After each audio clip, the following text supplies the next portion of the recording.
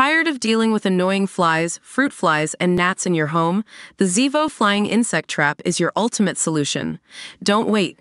Check out the link in the video description now to get your Zevo Flying Insect Trap on Amazon and enjoy a bug-free home today.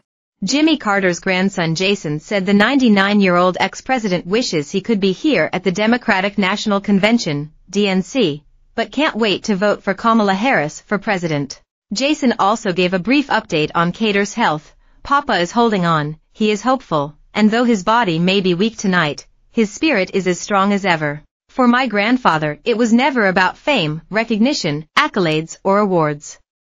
His legacy is measured by the lives he has touched and the good he has done, Jason said. Kamala Harris carries my grandfather's legacy. He continued, she knows what is right, and she fights for it. She understands that leadership is about service, not about selfishness. That you can show strength and demonstrate decency. And that you can get a whole lot more done with a smile than with a scowl. Jimmy Carter has been in hospice care for a year and a half. In June, Jason revealed that the elder Carter is no longer awake every day. He said the decline began after the death of the 38th president's beloved wife Rosalind in November 2023 at the age of 96. After 77 years of marriage. I just think none of us really understand what it's like for him right now, Jason told Southern Living during a conversation in June. We have to embrace that fact, that there's things about the spirit that you just can't understand. He's experiencing the world as best he can as he continues through this process, Jason, 48, added.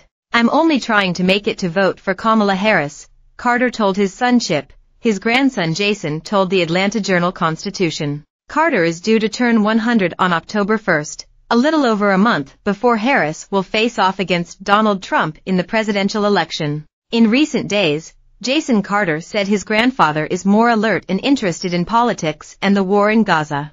Even into his early 90s, Carter was active.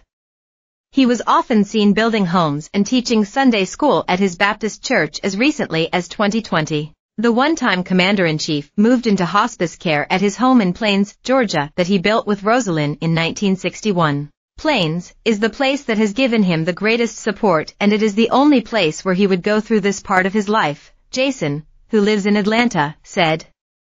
That's his home in every way, and he really cherished that time and that support. The Carters deeded their property to the National Park Service, and when he dies they plan to turn their home into a museum. Carter was last seen publicly at his wife's memorial events in November in a wheelchair and covered by a blanket, but has largely remained out of view since deciding to terminate medical intervention.